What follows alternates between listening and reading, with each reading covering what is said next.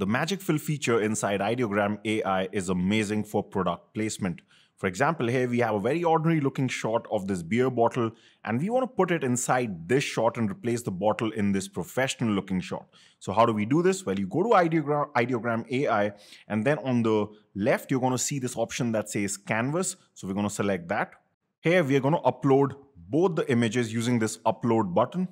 Now that both the images are here, we are going to scale the second image because it was slightly bigger. So I'm just going to zoom out here on the canvas, and I just need to make it equal in height. Then I'm just going to place it outside the frame of this product shot here. And now what we need to do is we need to use the magic fill feature, which is on the left here, as you can see. So I'm going to hit magic fill.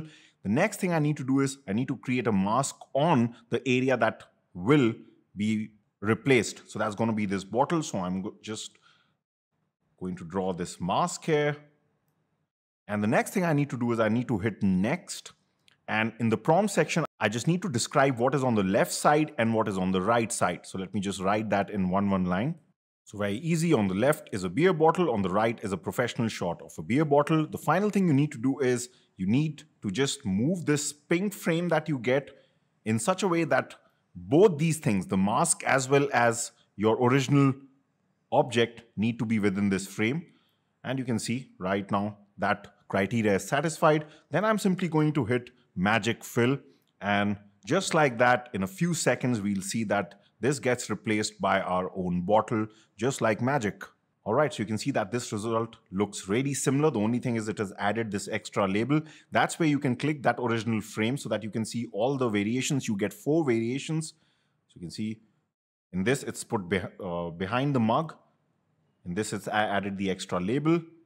But if you see this one, so one of those variations you will find which will result in something really, really good. Otherwise, you can always hit the retry option, and definitely within the next set, you will find something. But you can see this not only replaced the bottle, but also added in that lighting. And I think this looks really, really amazing. To finally download your image, just go to the download option on the left here. And then once you click on it, just make sure the framing is correct and only select the new image.